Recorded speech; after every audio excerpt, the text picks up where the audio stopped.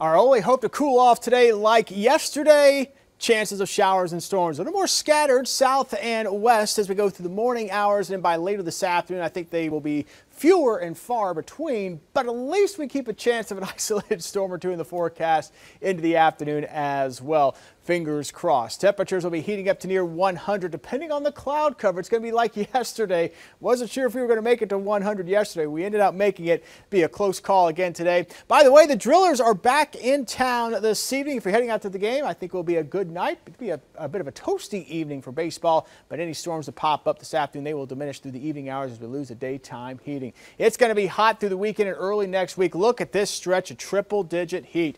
Woo! And combined with that, we've got some southerly winds that will unfortunately increase the grass fire potential here as we go through the weekend and early next week. Our next chance of storms comes in at the end of next week.